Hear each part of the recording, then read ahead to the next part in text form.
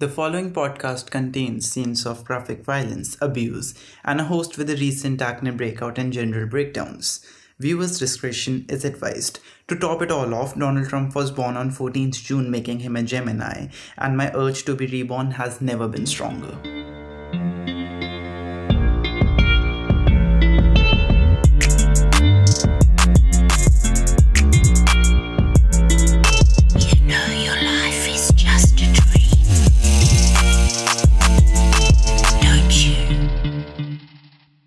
Hello, you amazing goldfishes or goldfishes. I do not know what to call you. Like people who love koi more than everything else are called koiists, I think. So I don't know. Hi, goldfishes. Welcome to the 12th episode of In the Memory of the Goldfish, hosted by me, Koi, who is today. I don't know why I'm talking in the third person. Like a beautiful mix of melancholy, as the ancients used to say, and spunk. Well, today's episode for once is gonna be very fun and unique and funky to an extent. Like the fishy news is our usual fishy news, unreasonably sensual, that is. Out of the blue is gonna be a conspiracy theory which is gonna have multiple parts, and I'm really looking forward to research about the rest of the parts because I did not really do it today because I was like, oh my god, no. And the story, it is of Kris and Lois. I forgot their name. Basically, the lost girls of Panama. Well, in the meantime, let's go fish for some fishy news. So, the first fish that I've caught is not my cat. It is a venomous snake found curled up inside a teenager's asthma inhaler. Imagine somebody, or you yourself is having asthma attack, and then you take a puff from the inhaler and suddenly there's a big black snake in your throat and you're like, oh, choke me, daddy. Okay, let's not imagine that. I mean, even like when I was going through the article, it said that while the snake was only a juvenile, Mr. Mackenzie said it could have given a nasty bite if scared or provoked. I mean, Australia, and this happened in Australia, and it is a beautiful country. Like, snakes are given the status of juvenile, and accordingly, they were, treated for the stupid things or like the venomous things that they did. Probably all of my exes are gonna love the place, but the sad thing is, I've never had one. Like, it's just me, my 11 souls, and the god of the fucking universe. But no, let's never have an ex. I mean, on a serious note, not really a serious note, like a proper commentary on the news, most of you often ask me, why do I even do such things? And I have no idea why I'm doing this news, but like, from my experience of Animal Planet and what I was able to read in the article, so Australia is going to go to winters and all the snakes are going to go into hibernation mode. So in this time, they are very overactive. Very overactive does not make sense grammatically. So there's nothing really serious about it. It's just their behavior. It's cute. The snake was pretty cute. Though it is venomous, it cannot really like kill people, but it is kind of fatal depending on whom it's like, biting or like crawling down the throats of, down my throat. Also, my mom has expressed a great deal of interest in properly listening to my podcast, and I've been like delaying this specific thing because I need to stop overly sensualizing thing if I want her to hear it. Like when she was like, okay, I need to hear your podcast, and I was like, yeah, no, like I talk about too many dicks there, and she's like, it's fine, that's funny. And like, yeah, no, you're not gonna find it funny. So I should probably stop covering such news which would make me say things like this at the risk of getting kicked out. Or you guys can finally start promoting the podcast by leaving me reviews and such that I can become rich and move to LA or something, whatever works. The second one, I did this one just for the headlines and how sensual I can make it. Fair warning. I read, thick as a brick, Scotsman takes harrowing jet skis ride across the Irish Sea. Irish Sea. Yeah, that was right. To visit girlfriend. I mean, he,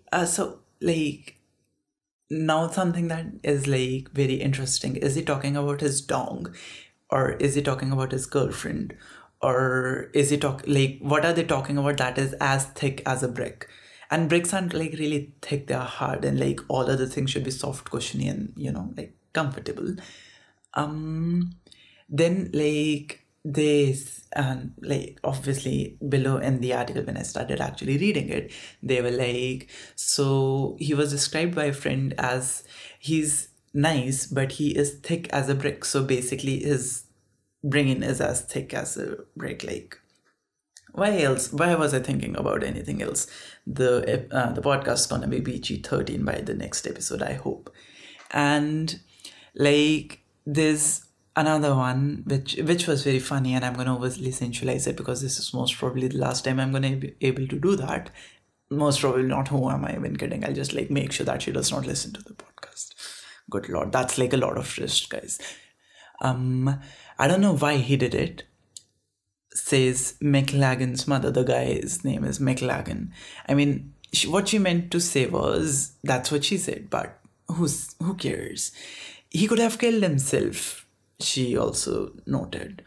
However, like Dale McLagan, the guy, he was 28. He is even sentenced, I do not know, to like 4 weeks of jail time because of this like incredibly dangerous but romantic 40-kilometer journey on a personal watercraft from Scotland's Isle of Witherthorn to the Isle of the Man. And the craziest thing is that he cannot swim. And I mean, this is true love right there, guys. This is literal true love. Find me someone like this and I will love that person forever. And like a little bit of love will be saved for you too, because you kind of acted like the broker in this case. Like, if you need a commission, I'm not into orgies, so we'll have to figure something else out. I mean, if Dave McLagan knew that if he became the president of Estados Unidenses, is that right? Of United States, he could have just teleported to her, Yep, that is exactly what we're going to talk about today in Out of the Blue. I'm going to talk to you about the Project Pegasus. So originally when I read about it, I started reading about it after watching Rick and Morty when they were like against Obama or something, and Obama was teleporting left, right? So I just went into that direction. I do not know what possessed me, but I was like, okay, this is total bullshit. A lot of Rick and Morty in my eyes ended, feels like a total bullshit. Judge me or not, I don't fucking care.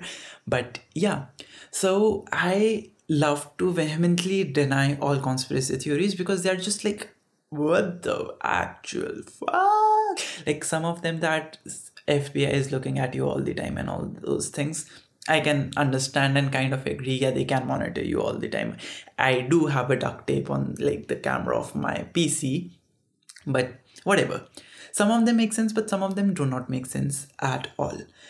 This one in specific, it's about teleportation, time travel, and I'm like, no, this cannot be possible. But like why I'm actually covering it is that, on the first page of Google, if you search Project Pegasus, you will not be able to find anything. On the second page, basically nothing.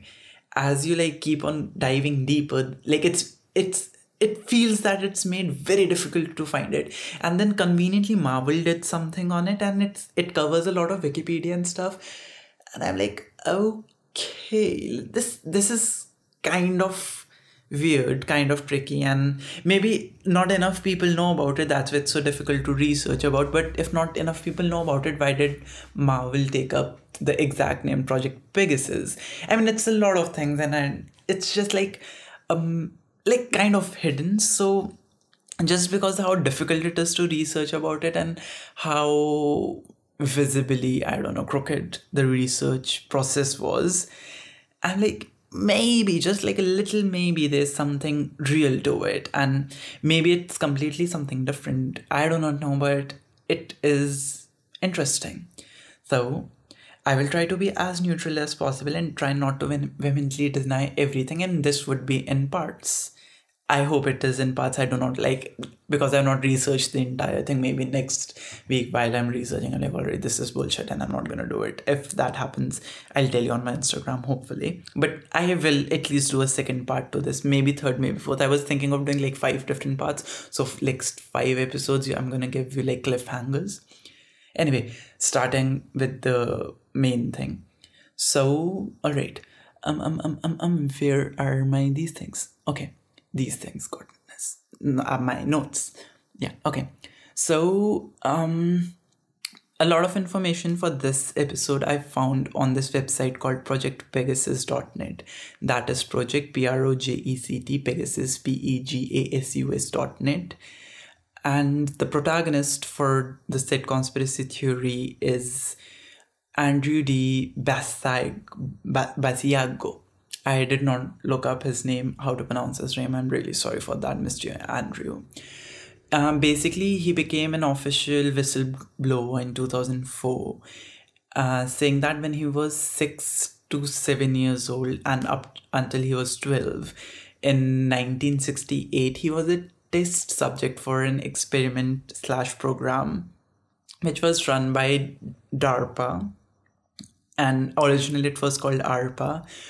They also created the ARPANET, which is basically the internet as we know it. Like, they basically laid out the system for it. You must have read about it in high school if you were not like looking at girls or boys or gender neutral people, unlike me, because I was technically homeschooled. Anyway, so ARPA or DARPA are basically a mega US military thingy organization-y people. They basically like weaponize everything. They were recently in the news saying, not saying, allegedly putting cameras on bees because they wanted to have like better surveillance from them. And like, I believe that's the main reason why the US government decided to save bees, because they wanted to look at everybody. And how motion sick would you be when you put like a camera on a bee and it's like blah, blah, blah, blah, blah, blah. And I don't know how would you even like spy on anybody. Do you train the bee? Whatever.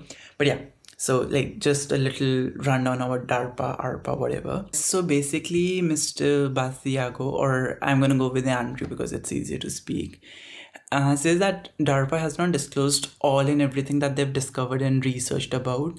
And he says that they have discovered how to do teleportation, and he was one of the first successful subjects to actually do teleportation. They say it was after President Kennedy's death that they were able to successfully master teleportation. And I mean, I remember Kennedy's death from The Crown and View. Like, that man was weird. No, like, okay, whatever, that was weird out of the blue. So basically in the 70s, he says that they had a quantum technology to look into the past and the future events and tell the presidents about it. Basically, in my head, it translated to they become like scientifically enhanced tarot card readers and asked Hecate for some blessings by which they can like switch places. I do not know. I know this shit. I'm a witch. I just do not know science. Okay. Now, so basically they wanted to specifically know how and what is going to be the effect of time travel specifically on children. They teleported the said children to Mars. I had read some articles which said Obama went to Mars as Obama, yes, that was the name, right? Barack Obama went to Mars as a teenager. I have not researched about that. Cliffhanger. Next episode, guys. Tune up. And that the children maintained relationships with the extraterrestrials. They spoke with future presidents to relay information. Now, fun thing with Andrew is that his father, Raymond F. Basiago, was a senior project engineer at Ralph M. Parsons Co. is a company which is like very famous to be working with the US military in very close contact. Like, they have high level security clearance. They worked on like nuclear and chemical jet propulsions for the American government. Their clients have been NASA, the DARPA, whatever. They have built nuclear missile storage facility thingy. So Andrew says that when he was 6, he was taken to Curtiss Wright Aeronautical Co. facility in Woodridge, New Jersey, Building 68 to be specific. And he defines that inside there's a device that consisted of two parentheses shaped object about 8 feet tall and 10 feet apart. When the device was turned on, a curtain of light which looked like water happened. Like, I don't know how to explain it properly. Like, watch Rick and Morty with the Barack Obama episode, it would give you a good visual. So he went there with his dad, and his dad explained that he was going to hold his hand and they were going to count to 3 and jump through the curtain of the said energy. And when they did that, they found themselves at a certain point of a tunnel and like some face of the earth. It was a lot of sci-fi things, so I'm gonna just like skip over all that. And when they like went through it, they ended up in State Capitol Complex in Santa Fe, New Mexico, just few seconds later. Now, so they were able to teleport over 2,000 miles across, I believe, in several seconds. And there was a guy named Bill Richardson who was there to greet them, along with the defense attaché working with DARPA, a man called Donald, not Trump, Donald Rumsfeld. I should have looked up the pronunciation too. Now the thing about people like materializing in the state capital in New Mexico is something that a woman complained about all the time. Like she was even there in media for a little while, but she's very obscure. I was not able to really find any information on her as such. Maybe she was hushed by the government or whatever. Like finding information on this, there's a lot of information if you're able to click on the right link, but finding that right link is all that it takes. So yeah, this is gonna be it for today's Out of the Blue. And the next time, I'm gonna talk about somebody that you absolutely fucking know, who has a successor that you all hate, that is Elon Musk. And how was he related to time travel, how he died, and how the US government most probably did some shit with his thingies. No, they did not do anything with his thingy. They did things with his research, I think. And yeah, imagine if all the missing persons cases were teleportation experiments gone wrong. I mean, how is that for a conspiracy theory? CIA? Like, are you gonna now send all those daddies in like black suits to tie me up now? Like, are you gonna gag me because I'm telling the truth? Okay, no. Well, I binge watched Bonding today and I like finished it, and you cannot blame me for being like kind of dominatrixy in my own weirdy mannery. I should stop saying E after everything. Okay, so today's what is this that this podcast does? The story. Today's story is called Dirt, and it's about a missing person's thingy. And I did not think of the teleportation possible clause, but we've thought of it now, and that can come later when I tell you about the reality of it. So let's get right on to it. The story, as I told you, is called Dirt, and the time frame that I've given to it, which is actually historically accurate, 1st April 2000, like not totally historically accurate, kind of historically accurate, 1st April 2014, and the time is 19 hours 30 minutes, so that is like 7:30 p.m. Oh god, why did we decide to get an unpredictable tart on an unpredictable trick? I have no idea where that little idiot disappeared to. I don't even remember his name properly. Both of us are just calling him Bo all the time. He didn't even react to it properly. Now, look where he's gone off to. I have really I don't remember exactly what they're talking about, but if it's a man or a dog, it kind of sounds like the same person thingy, or a child for that matter, or a pig. So, I mean, for heaven's sake, a hoot or a howl or something. How can we even go back without you? They will be devastated. It's not like you saw the squirrel for the first time, Bo. Why did you have to run behind it? It's not like your overfed ass can catch a turtle. It's a dog. I'm pretty sure it's a dog now. Yes, I remember it's a dog now. We ran after him. Carp's leg got stuck in some kind of root. Ileo the forest. Ileo the forest. In the middle of the forest. I have no idea what I was trying to say. Something the forest.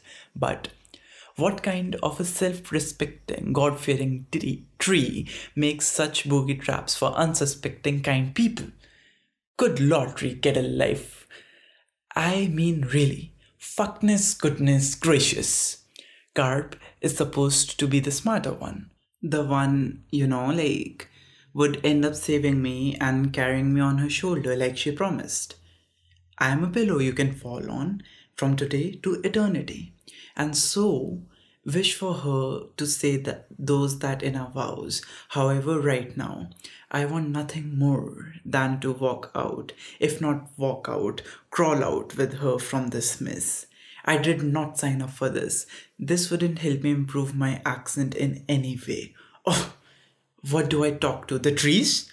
If I messed up the pronunciation, they'll grow another root to trip me over too. You deserve it for mispronouncing impermeabilizante, you over-optimistic bitch. So a lot of you have complained that I do not really have distinction between how I comment on the story versus the story, and I'm really sorry for that. I do not really like making those distinctions because that's kind of stupid, because I don't want to read the story like this deep voice which you are like, that's idiotic. So a side comment on that. Impermeabilizante is a Spanish word which I cannot pronounce, and I'm good at pronouncing Spanish according to my Spanish teacher. It basically means something which is impermeable, like my existence. Self-bound bitch.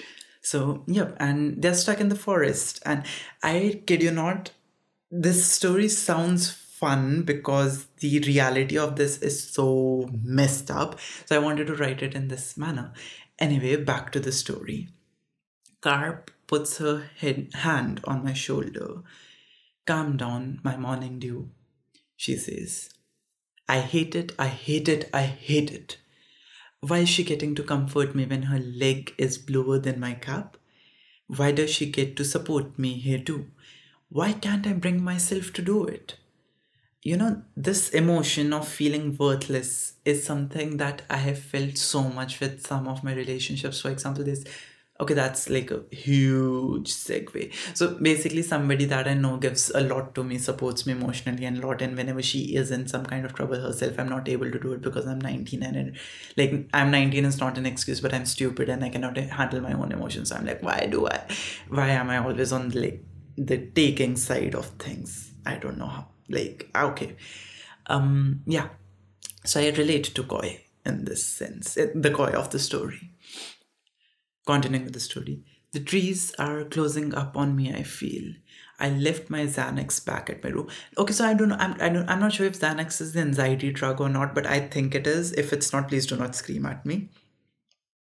Koi, you won't need this in the forest. It will stress you there, my beauty. She said, Carp sits chuckling when I was trying to put things with it earlier. I do not know what to do.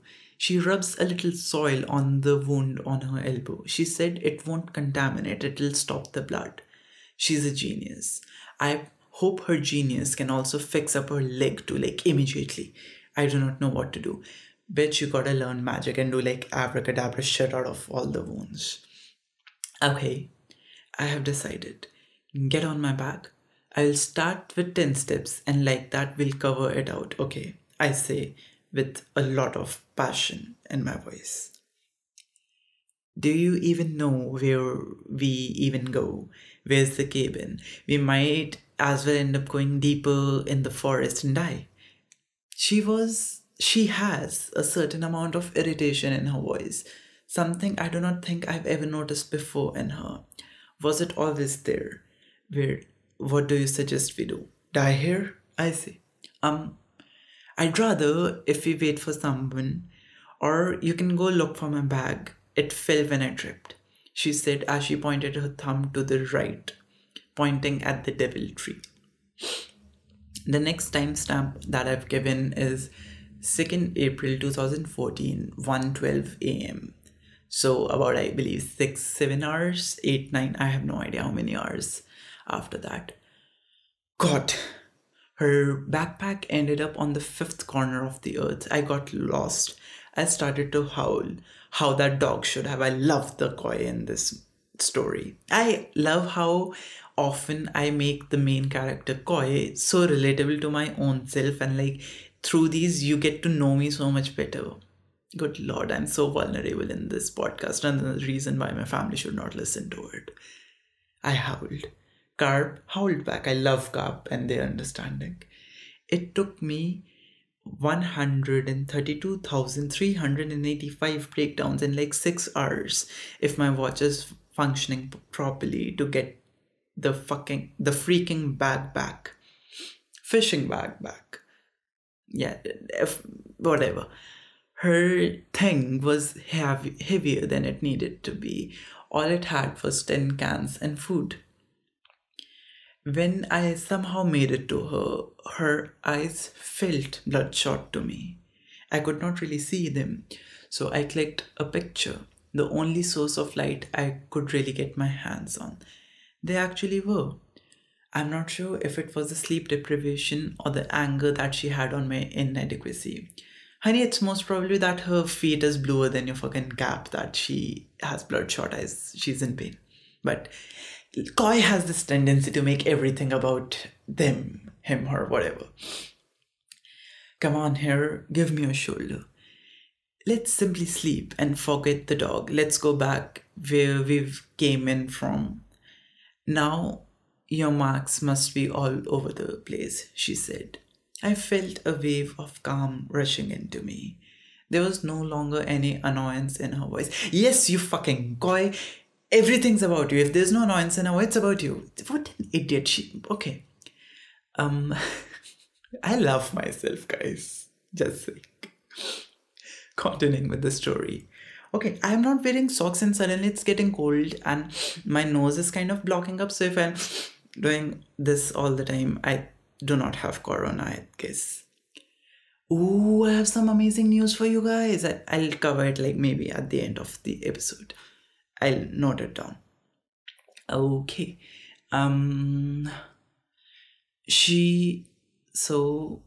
Okay. I fell beside her, making sure nothing of me touches her foot. Our waists touch each other just a little.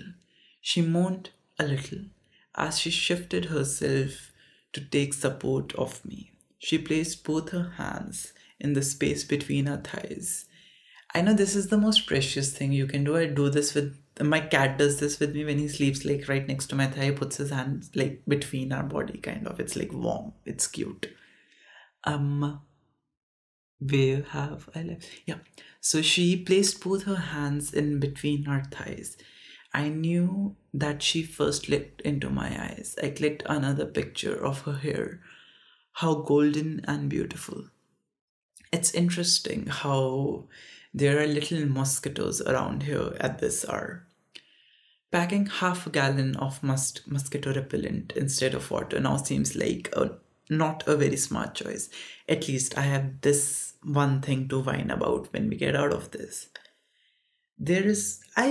Okay, this is always very good. Whenever you're like in a stupid situation, start to note down things you want to rant about. So like it makes the thing comparatively easier. I'm trying to like speak louder a little bit and then I go back to my normal tone. I have no idea why I'm doing this. It's weird that I'm like at the 12th episode and I'm still getting nervous for recording the podcast. Fun. There is, continuing with the story, there's a rustle in the shrubs. It doesn't wake Carp up. Maybe there isn't any and I'm just on my toes. I can hear everything. Even the things that do not make sound, I feel. I click picture of whatever it is. I heard Bear Grylls say that they all run away when there's a sudden flash of light, I think. I love me quoting Bear Grylls. I've not seen his shows in like years now. I mean, it seems to be kind of working, right? Each flash, the rustling goes away. The sounds, all of them, go away. It's silence for 10 minutes, then the crickets start to chirp again. There's a cricket actually chirping or like cricketing, whatever it's called, around me, and it's giving me more goosebumps. And I wrote this story while I was traveling, and it's a story kind of about these two girls traveling, and I was getting like goosebumps the entire time because I was in the car while I was typing, and it was weird. It was very, very weird writing this story. I'm not kidding. Then it's the leaves which start to rustle. Then it's an owl which flaps its wings. Then it's the sound of the bushes. I can do this all night, growler. So the sounds that she has given it a name, growler. I closed my eyes to absorb the sight. I've written SALLIENCE, salience. I have no idea. Silence. And to see if there is anything left that makes these sounds. There wasn't for 5 seconds. Now, as if Carp was waiting for me to close my eyes, she started to scream the loudest thing I've ever heard. I know I immediately opened my eyes. I know I did. She was holding her left knee. Her swollen foot was no longer there. It seems to have been cleanly cut off. It stood there in front of us, on a little rock. Behind it was this sound. It was there. The air was just vibrating as it was making its growling sounds.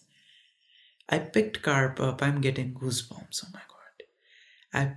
How stupid I am to get scared by my own fucking story. I mean, this is like a compliment to my own self, but okay. I picked Carp up, threw her on my shoulder like I threw her towels, and I started to run. The growler was still far away. It really didn't bother much. Carp suddenly bit my back. Not the sexy kind. She actually bit me. She bit me and I instinctively threw her away. Again, like a wet towel. I knew that I did. I knew that I did because of her moans, and everything that was around me subsided. My hands were shaking. I took out the camera. I clicked a picture. I saw her beautiful golden hair with a waterfall of crimson flowing out. I didn't know what to do.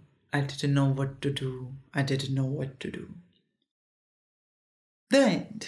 That was the story. Okay, what? How can I be chirpy about reading such a story? How can I fucking write such a story while I was traveling? What's wrong with me? Oh my god, I need therapy. I was gonna continue the story even further about I didn't know what to do, and then after that the growler would come near and then dismember both of the girls in like each and every detail, how their intestines would come out and stuff. But I was too creeped out at that point because I was, as I told you guys, I was traveling and I really did not want anything more to go with it. Okay, so the story in itself is kind of a mix of my like some stories I've done recently. They were like totally like coked up fiction inspired thingy. This is a mix of the two. So the girls being together is something that I've not read about really, so I'm pretty sure that it is false. The paranormal growler in this case is is also kind of false, I think, like because it's a missing persons case, kind of missing persons, dead people case, I don't know. But the events, the entirety of the thing, like as I tell you about, it made me want to put in the paranormal twist here. And the story, as I told you before, is like the actual incident, as I told you before, is called The Lost Girls of Panama.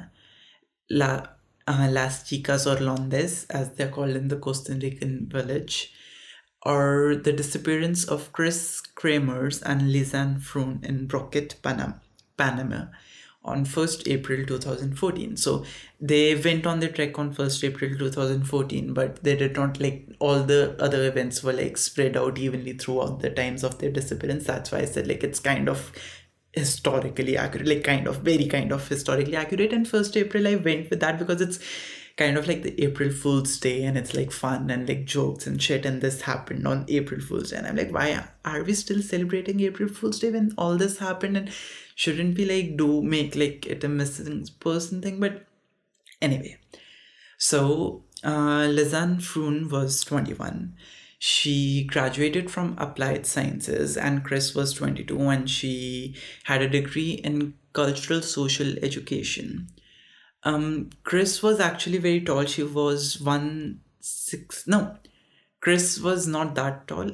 Okay, I think I've confused these. I have no idea. Okay, so Kris, I say, is 167 centimeters tall, and she's considered to be extroverted, extravagant, cheerful, intelligent, and outspoken.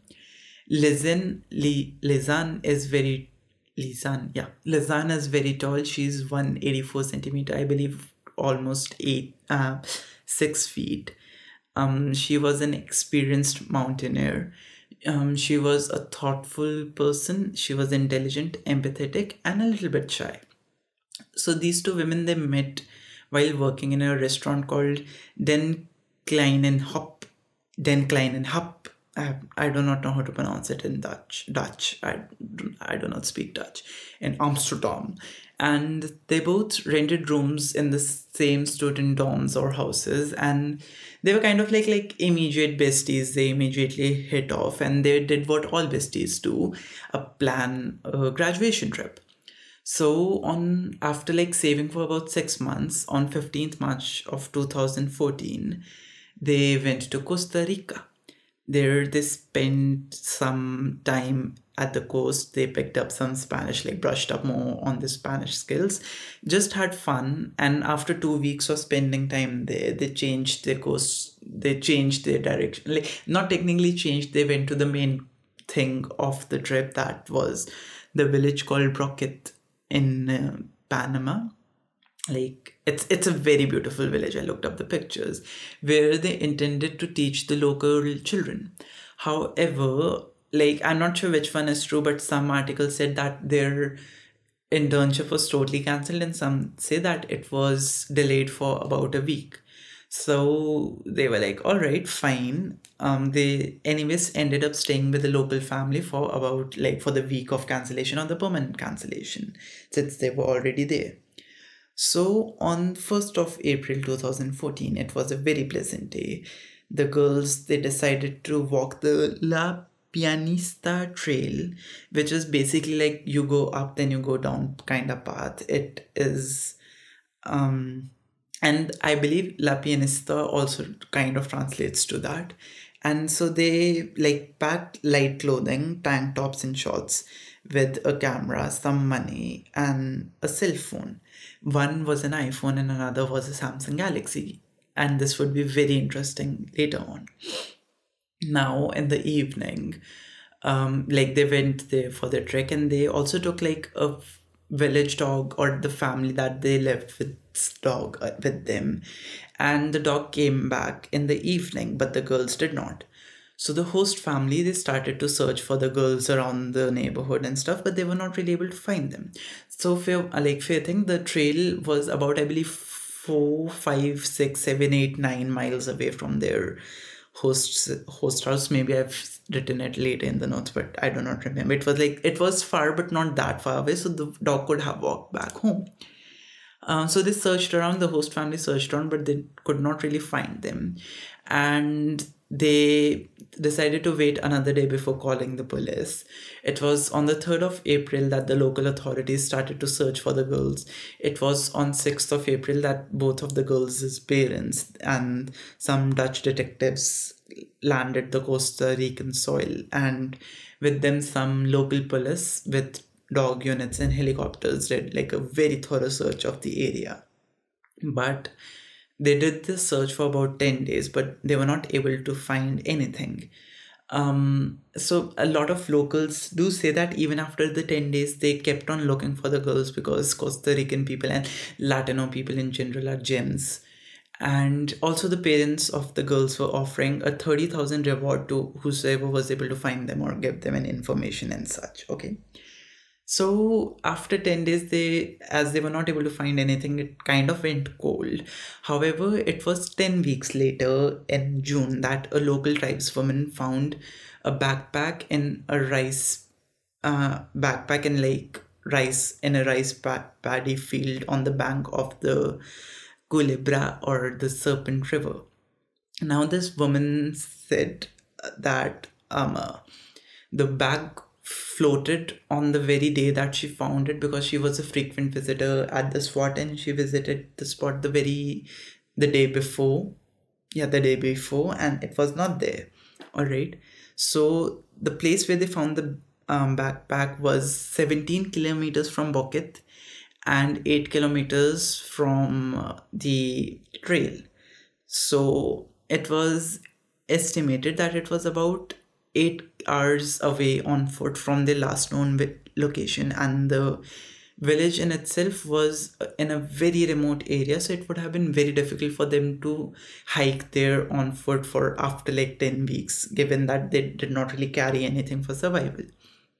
Now with this, the detectives and people had something to search about, to look into for and such. Now in the backpack there were 2 pairs of sunglasses, $83 in cash, Froon's passports, or both of the girls' passports. I think it was both of these passports, but I've written Froon's passport, so I have no idea who to trust, my brain or the notes. There was a water bottle, 2 bras. I saw the pictures too, so I can attest to that. And the most important of the discoveries, which actually kind of not help solve the case but give it a lot more direction and make it even more creepy, was their cameras and phones. So it's said that the phones remained in service for almost 10 days after their disappearance. The last time one of the phones was turned on to check something was on 11th April. Over the span of 4 days, there were 77 total attempts of calling the police, both via 112, the emergency number in Netherlands. The girls were from Netherlands, if I've not mentioned that before, and 911, which is basically the emergency number in Panama. Now, using the call logs and those things, they were able to figure out an outline of how much time they were in the forest and stuff. Now, it's also fair to note that Lisanne had asthma, and oh wow, the snake in the asthma inhaler. And now Lisanne had asthma, and she complained to the host family about coughing, shortness of breath, and pollen and such. And it's considered that her asthma with paired with the altitude differences and the sudden changes, not having a cell phone signal, and them hiking a very advanced trail. This trail is actually very dangerous, as I'll tell you later on why and how.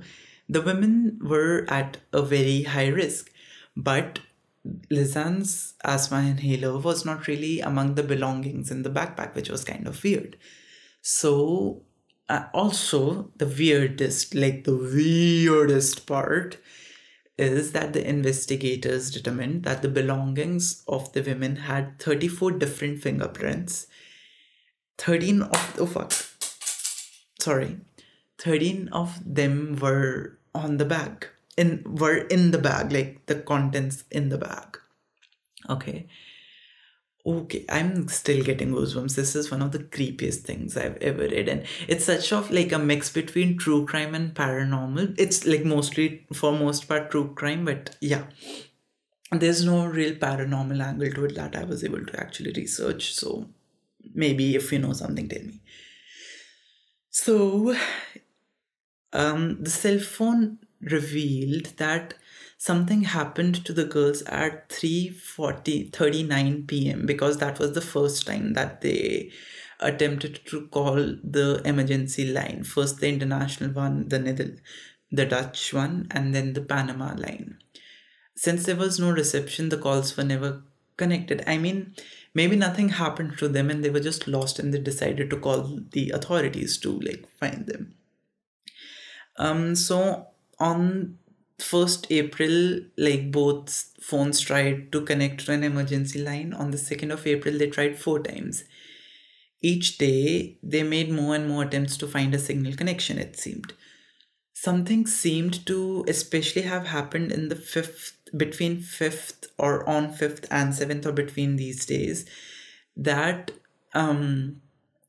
something happened to Lisanne, it feels, or Kris, sorry, something happens to Kris, that Lisanne's Samsung battery had run out and Kris's iPhone was now the only phone which had battery power. Due to the dense jungle, none of their attempts, like as I told you before, went through.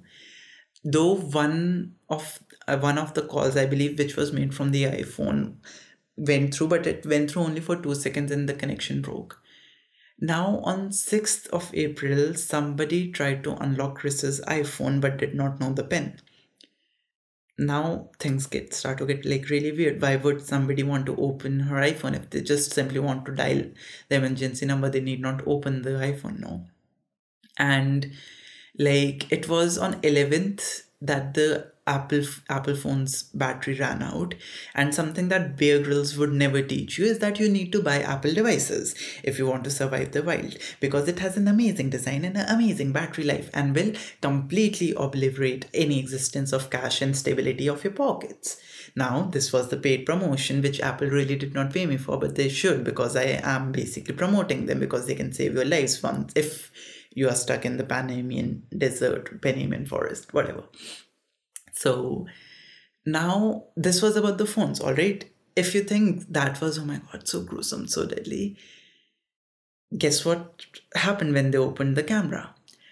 Like initially there were some cute pictures from the April 1st morning, but things went creepy as fuck on the 8th of April. Now, there were a lot of photos clicked between 1 a.m. and 4 a.m. on 8th April.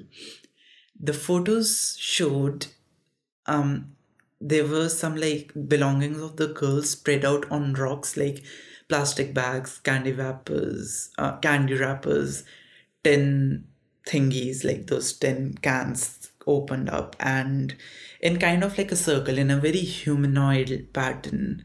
And they were like oddly piled mounds of dirt. There was a mirror in between of them. It kind of felt like a ritual, to be honest. And to add to this nightmare, there was a picture of Kris's hair. This picture I was not able to see.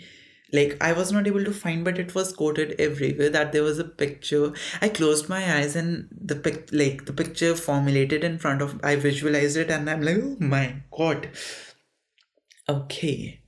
Where is I? Yeah. So there was a picture of Kris's head, her strawberry blonde hair, and a stream of dried blood flowing from her forehead. There was a total of 90 pictures clicked, some which were taken few seconds apart, other up to 15 minutes later. Several shots appear to have been deliberately taken at pointing at something. Some of them were like simply blurred, indicating that they were taken like under duress or like some kind of anxious breakdown. At this point, the girls were in the forest for a week. And some people say that they were trying to like use the camera as a source of light, as I mentioned in my story. Yeah, and there was this one picture, thinking about which gives me such goosebumps. I'm getting goosebumps on the insides of my thighs this time without even getting to the thigh part of the story, okay? So there was this one picture where there was allegedly a body at the base of a cliff and somebody tried to click a picture with it. However, it remains inconclusive that whether it was a body or not, because it was clicked in a very dark environment and like stuff. But good fucking lord, imagine your friend fell down a click and you need to click pictures to see her body. Oh my god. Anyway, so these were the pictures, and there was one specific picture in specific 509 which was deleted, and it was deleted in such a manner that it was not able to be, they were not able to recover it. It was in a digital camera, so ideally they should have been able to recover it very easily, and like running through some tests and like the usual media, I don't know, media, whatever it's called, techie things, but they were not able to do that. And it was felt that somebody took the digital camera, plugged it into some kind of device, and properly erased all traces of that picture, because even if it was manually deleted, some traces of the deleted picture could have been found, but picture 509 was not found, and it was in the series, so the camera could not have fucked up that because it was a digital camera. So that too. Now the story is only gonna get creepier from this point on. Remember the place where the backpack was found? After about 2 months, I believe, or like after about 2 months was a different thing, but like the police was able to find Kris's clothing, her shorts. They were properly zipped up, folded very neatly, and put on a rock on the edge of the river. Okay, I'm holding my hair and I'm pulling them. 2 months later, in around the same area, I do not understand how they find like such evidences around the same area just lying around, and they were not able to find in the first place. I'm not police, I'm new to true crime things, and this keeps on baffling me. How do people not see evidence in front of them?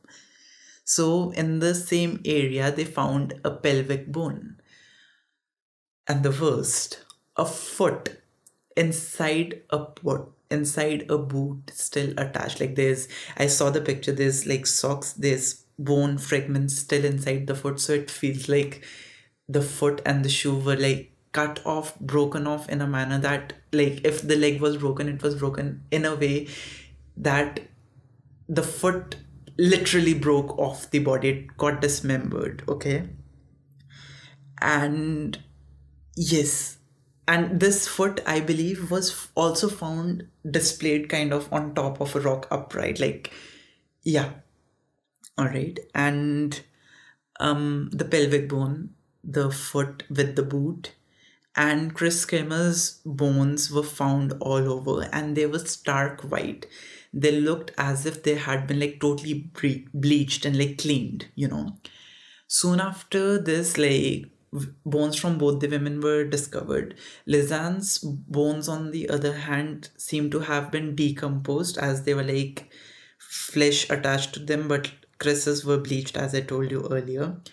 Along with these two women's bones of 3 other individuals were found nearby, and something just knocked on my door, and I don't want to look at it. Like, I'm not sure if you heard it or not. And my cat's sleeping in front of me and he's snoring. That's kind of precious and cute. I'm happy that he's not licking himself violently today. Okay, back to the story. If I was an idiot and I was to leave you here at the cliffhanger of all these things and not break down all of them, because this story actually needs analysis and breaking down of the facts. Okay. My initial reaction when I went through all these tags were Buheria. Witches. I mean, I love witches, but there are some creepy witches out there too. That somebody killed them. Either there's a serial killer or a psychopath, or there was some kind of abduction, or, as I quote, like my own quote, something even more darker than nature itself. And if you also think that, you are not wrong, because honestly, this is kind of totally messed up. Now I'm going to break down some stories, some theories around this, and some facts. Like, there are a lot of them. Now the Panamanian authorities, if that's a word, deem that this is a closed case, but the Dutch authorities think that there's a lot more to the case which has not been properly investigated. This was, I believe, they said in 2018.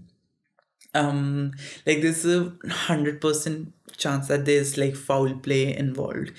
they said that there's a very high chance that there's a cohesion of evidence and like evidence tampering and all those beautiful, amazing stuff nobody wants in any investigation. Now, so basically this trail, as I told you before, is an up and down trail. So down south is a downhill trip when you reach the top, and up north is where you get into the deep wilderness and it's like uphill. So it's considered that Kris died or was gravely injured during around 6th, okay? And Lisanne tried to open her phone for connection and such. They have also considered that since they ended up climbing like to the north side, which was uphill, again I'm like stressing on that, completely different from the return part, is that it was a very it was like a treacherous trail and they fell down, and the picture with the body down the cliff, so maybe that's how they were able to find the dismembered foot, okay? The objects which were laid out, which makes total sense to me, were maybe perhaps kind of an SOS, because mirrors and all those things laid out in a circle, and if there was a forest to a helicopter to fly over that specific area, they would know that a human did all those things recently, so they would know already this is the area that they need to search. But they were not able to do that, and it's considered that it was by the 11th that they both died, or that was the last time they could say that they made any contact whatsoever, their phone batteries and everything. That was like the basic end of their digital trail. So maybe they both died by 11th, and their bodies were to the mercy of the nature and the scavengers and all the things of the animal. However, the problem with this proposed theory is that the trail is very easy to see from the higher altitude, because it's your way back is downhill at the peak of the trail where it's supposed to end for the amateurs and the people without the guides. They can see everything. It's very easy to guide yourself from that top, that already this is the way we need to go. And so a wrong turn, or they just like messed up, something would not have happened, because they knew they had to go downhill, but where they went was uphill. Okay, maybe the story's speculation that I had that they ended up running after dog is true. I have no idea. Okay, and it says that it's basically impossible for them to have made the mistake, because one of them was an experienced mountaineer. And yeah, now there's another the theory of abduction is kind of unlikely, because they think that the kidnapper would not have allowed them to hold on to their phones. However, there's a very strong chance that somebody followed them. Now, what I'm about to tell you next is this specific thing I was only able to find on this specific YouTube channel, Bedtime Stories, and I personally was not able to find any documents supporting this specific theory, but since it's out there, I'm going to tell you about it. So they talk about this unnamed guy who mistreated other women throughout the tour, and the same unnamed tourist guide was also said that he met with Kris and Lisanne and offered them a trekking package deep into the wilderness, but they declined for reasons not understood. And I mean, given that he's an unknown guy, I do not know how people know that somebody without an identity also did all these things with other women. Like, it's kind of weird on that level. Wait a fucking second. Okay, I for a very quick second felt that I was not recording. And oh my god, no. Because nowadays, earlier I used to record in like 30 different takes, and now I just click on record and I go on with it, like maybe a water break here and there, but that's about it. Okay, that was scary. This is, I guess, the second time I thought that I was not recording, but I was recording, but I'm so smart. Anyway, so yeah. So as I told you, we do not know a lot about this guy, but they also say that the bones were found half a mile from this guy's farm. But yet again, we do not know who this guy is, so how do we know it's from away from his farm? It does not make sense, but okay, it was there, so you know. So I have to tell you about it. Now, it is also noted that the bones did not have a wear and tear as such. If, for example, if hawks or like crows were to eat the bones, there were no claw marks on it, there were no bite marks on it, they were kind of clean. All right. So the scavengers theory is kind of like, okay, maybe not. The folded clothes and the 30 plus fingerprints on the backpack can be traced to, like, basically the tribes people. They said that they found the clothing and they wanted to be respectful to the clothings because Latin people are amazing, and they folded it on the like river and like on a rock above the water such that they do not get dirty or anything. So yeah, and the bleaching bones part, they say that it could be because of the sun, like where the bones were placed, and like there are a lot of theories, nothing conclusive, and I really do not know what happened out there. But the biggest red flag, like the biggest red flag in the entire thing was that other than the pelvic bone of Kris's pelvic bone, there was no other major big bone found of any of the victims. Any of the victims, I'm going to tell you what any of the victims signifies in a little bit. So there were no skulls, there were no reported animals in the areas who could actually eat such large bones such as skulls. No skulls were found, no ribs, I believe, were found like properly, whatever, okay? And so they say that because it was a very, it's a very popular tourist spot, no? Like over 18% of the GDP of the area is because of tourists. So the police and the authorities try to bury the incident to make sure that there's a steady influx of tourists all the freaking time. And yep. And now, okay. So also the another theory with this is that there's some kind of cannibal serial killer person on loose, or some kind of cannibal tribe which lives in the forest, because there have been about 25 deaths or disappearances in the areas.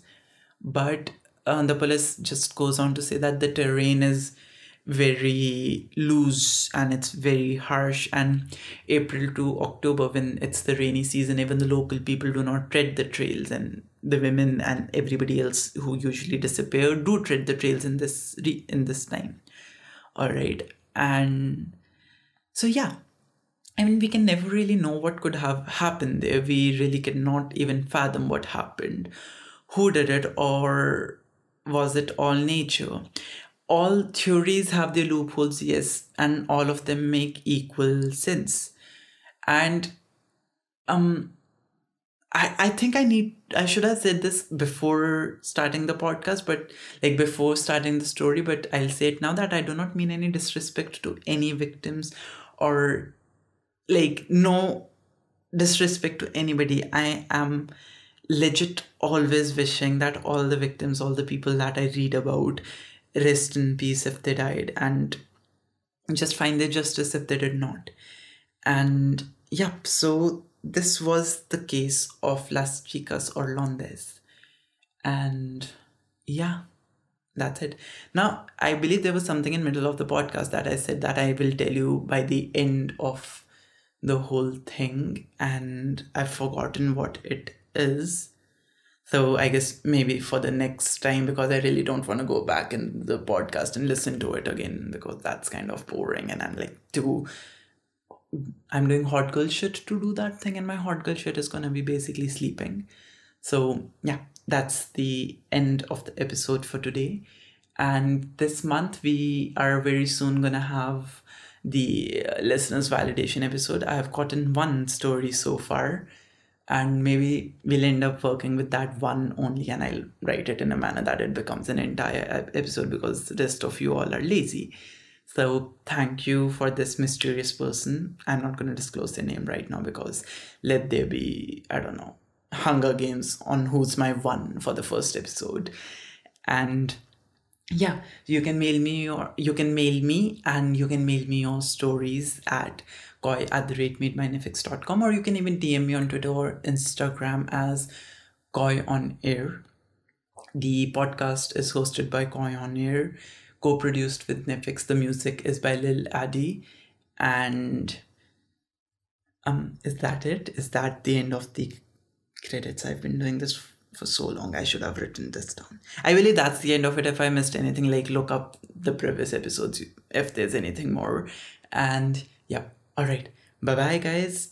Do not travel, but do not travel. I do not know, buy Apple phones and gift me those Apple phones because I do not need a new one. I need a new Bose speaker so badly. My present speakers works perfectly fine, but I want to be fancy.